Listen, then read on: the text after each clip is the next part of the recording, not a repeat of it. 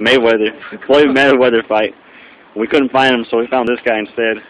He looks like Miguel Cotto, so. Good.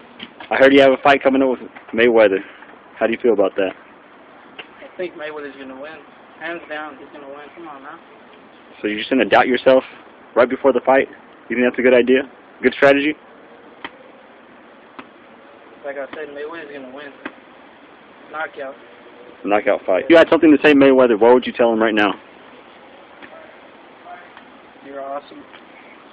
Would you get his autograph? Definitely. Right here. These bad boys. On your ass cheeks. Tattoo.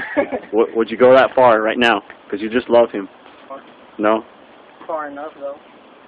So almost all the way down there. It's hot out here. It's pretty hot out here. As hot as your boxing skills, or? It's